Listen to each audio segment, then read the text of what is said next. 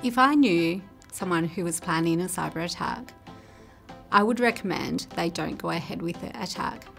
A cyber attack is illegal and can get you in jail.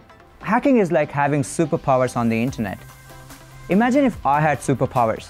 I would rather use my superpowers to save the humanity rather than harming someone. If you're planning a malicious attack, consider your options carefully. It's got ramifications all the way down the line in your life. You should be very careful. Just don't do it. It's not worth it.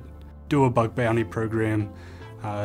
Do a capture the flag exercise. You could also consider coming to work for us instead as an ethical hacker or as a white hat. I would tell them don't do it. Use your powers for the good.